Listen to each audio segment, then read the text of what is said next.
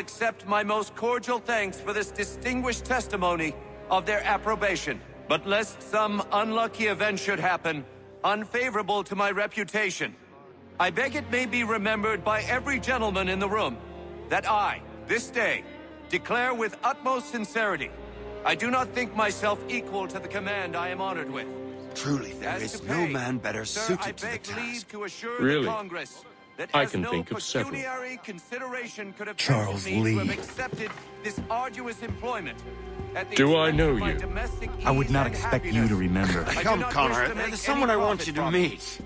I will keep an exact account of my expenses. Sorry to pull you away Those, like that, I but doubt not they the will last thing discharge, we need and is that the is two all I of you desire. coming to blows. Connor, allow me to introduce you to our newly appointed Commander-in-Chief, George Washington.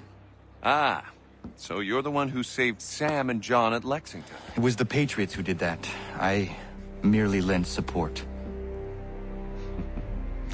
As humble as he is brave. We could use more men like you. I'm sorry, but if you'll excuse me, I should attend to Charles over there. He looks none too happy about being passed over for command. It was good to meet you, Connor.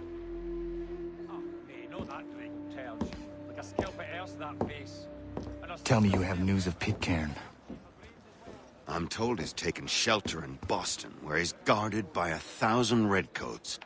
The only way you're gonna get at him is if we draw him out.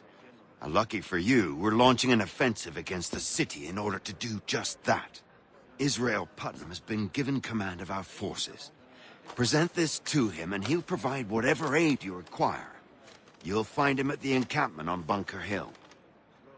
You have my thanks. No need. It's the least I could do. Pitcairn's a dangerous man. The sooner we're rid of him, the better. I would say the same of Charles Lee.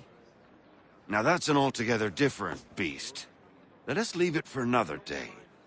Best you head to Boston, Connor.